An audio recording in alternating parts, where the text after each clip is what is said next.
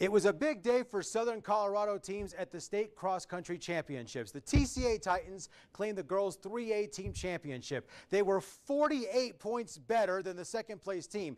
It's their second straight title, and did it without teammate Sawyer Wilson, who was quarantined with COVID. Ella Johnson from the Vanguard School won the girls 2A individual championship with a time of 1934.5. Well done, Ella.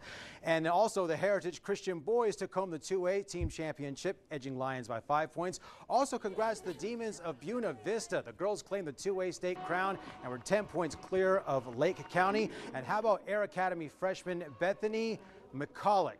She wins the 4A individual state title with a time of 17:59.1. What a day for our local runners.